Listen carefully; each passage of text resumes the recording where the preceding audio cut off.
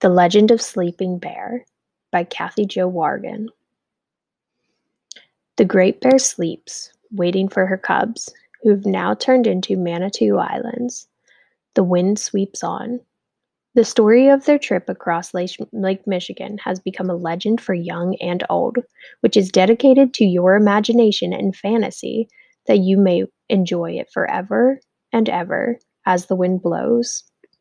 For all mothers who love and dedication will be rewarded. Long, long ago, before voyagers paddled canoes down rivers and streams, before mighty lumbermen cleared forests with sharp, shiny axes, before wooden ships carried sailors across great freshwater seas, there was a beautiful forest near the edge of a mighty lake. Today, we know that forest as part of Wisconsin, and the mighty lake is called Lake Michigan. But this was a time before many places had names or people. It was a time before farmers and Native Americans planted cherry and apple trees in long, neat rows. It was a time before pioneers planted colorful gardens of pumpkins, potatoes, and corn. In this forest near the edge of the lake lived Mother Bear. Her fur was blacker than the darkest night, and her eyes were large and round. Mother Bear had 2 cubs, and they were very soft and playful. The 3 of them lived together in a small, cozy den nestled among bluebells and buttercups. Every morning, as the wood thrush softly sang pip, pip, pip, and chickadees called out chickadee-dee-dee from the trees, Mother Bear and her cubs would lumber through the forest to the banks of the birch-lined stream. Deer would gently bend their slender necks to sip the cool water, and raccoons would quickly wash their faces. Mother Bear and her cubs would step carefully into the stream, and as the fresh, clear water trickled by, Mother Bear would teach her cubs how to snatch plump, colorful trout for breakfast. Afterward, they would sit lazily on the banks, nibbling blueberries and hazelnuts. Every afternoon, Mother Bear would lead her cubs through the forest to the edge of the mighty lake. This lake was so big they could not see the other side, and the water seemed to disappear into the sky. The bears would frolic along the sandy shore, happily splashing in the swallows and chasing herring gulls. They tugged at each other's tails and took long, cool baths.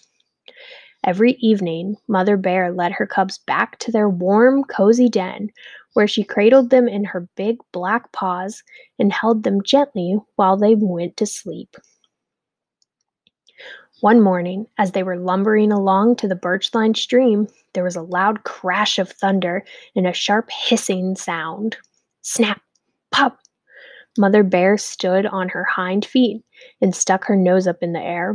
A brilliant orange blaze flashed through the trees, and dark clouds filled the sky. Fire! Mother Bear rushed her cubs to the banks of the stream and ordered them to follow it to the shore of the mighty lake. Bears dashed rapidly, deer sprang back and forth, and wolves ran wildly. Even the star-nosed moles hurried out from beneath the cover of the forest floor. As they reached the shore, Mother Bear gathered her cubs and shouted, "Children, we must go! We must swim across the mighty lake, my children! I love you so!"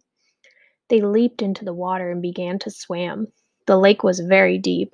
The water was cold. The waves were tall and the wind was strong. They paddled hard and fast. Mother Bear pleaded, "My children, do you promise that you'll swim with all your might?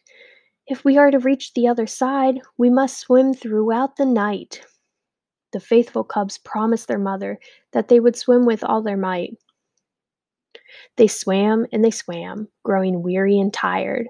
They swam as the afternoon sun grew large and warm. They swam as the sun slipped below the horizon and the air grew cold. As they swam, Mother Bear kept turning her large black face to make sure her cubs were not far behind.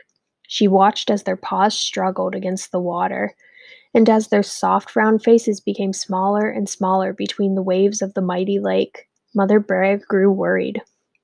Soon, nighttime fell upon them.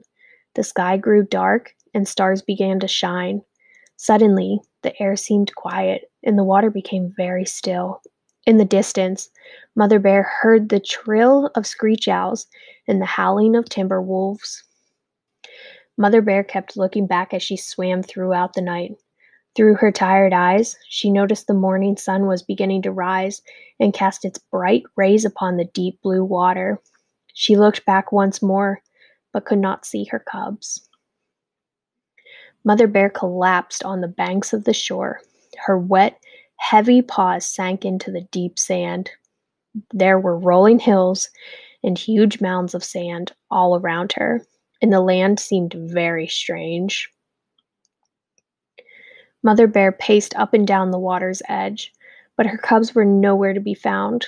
Her wet fur gleamed in the fresh morning light, and tears shone in her eyes.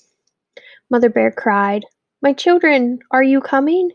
You are strong, and you are clever. My children, can you hear me? I will wait for you forever." Mother Bear climbed to the top of the highest hill. She looked out over the dark, deep water, but saw no sign of her cubs. Mother Bear called throughout the day, "My children, can you hear me? I know you must be near. My children, I am waiting, waiting high up here." Mother Bear waited until the sun set, and another night fell upon her. She waited until the sun came up again in the morning. She waited while wild pink roses bloomed all around her, and while baby white-throated sparrows learned how to fly. She waited while the grasses on the distant dune became yellow and dull. She waited while the leaves fell from the beech trees. Mother Bear waited while the air grew colder and snowflakes floated down from thick, dark winter clouds. She waited and waited. Mother Bear waited, but her cubs never reached the shore. And high upon the hill, Mother Bear fell fast asleep in her sorrow. Years passed, and the winds of Lake Michigan blew blankets of sand upon her, keeping her warm and safe in her slumber. Over time, the great spirit of the land felt her sadness, recognizing her dedication and love for her children. With a tremendous gust of wind, the spirit brought the cubs near the shore, raising them out of the water as two magnificent islands, placing them forever within the watchful and caring eyes of Mother Bear. The cubs now stand suspended in time as the North and South Manitou Islands. Happy to be near their mother once again, they rest in the spirit of their mother's love, two islands of gleaming sand edged by waters that sparkle and dance in the sunlight. Now Mother Bear can finally rest with great happiness, knowing her cubs are near. And today, when the world is quiet and the sun begins to set, you can still hear her voice echoing in the wind that blows across Lake Michigan. My children, as the years may pass and time slips through our hands, my love will linger near the shore and in the blowing sands. I'll send you kisses in the wind to let you know I'm here, sleeping near the water's edge. I am always near. My children, you can rest assured that we are now together, that I am watching over you and loving you forever. A legend. A legend is a story created about a certain person or place. Many legends are created as a way of explaining history. Most legends are based in fiction, which means that they are not necessarily true. However, the real magic of a legend exists in the fact that it is a story passed on from generation to generation. In writing The Legend of Sleeping Bear, it was my goal to remind people why this legend is so meaningful and to introduce new generations to the beauty and symbolism that lives on through the Sleeping Bear Dunes National Lake Shore. Here's my version of the legend, and may the legend live on in your heart. Kathy Jo Wargin.